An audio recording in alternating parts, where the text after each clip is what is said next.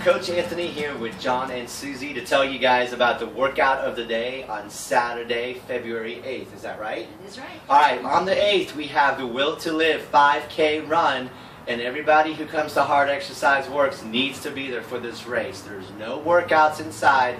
It is just the 5K race.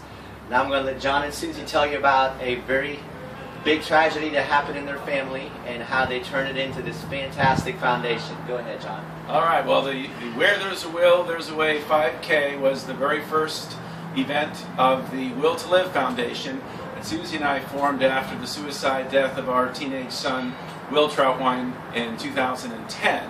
Will was a great kid and had a ton of teammates and loved his friends, so the foundation was formed to spread this awareness of teen suicide, but by using the kids to be the voice of the foundation and showing the kids that true love is found in their friends and their teammates, and we call them life teammates. So this 5K event, which is a fun run, has a team theme to it.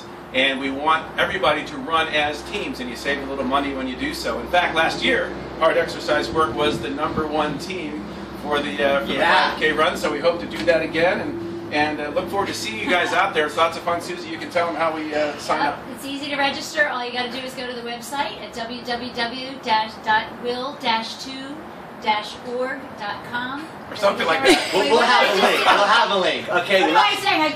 I need will-2-live.org. We had last year, HEW was the largest team. This year, we need to make it even bigger, so we want everybody to sign up and bring a friend. So sign up on the link on the website and put your name on the board to get the HEW t-shirt for the event. Today is gonna be the day that they're gonna throw it back to you. By now you should have somehow realized what you gotta do. I don't believe that anybody feels the way I do about you now.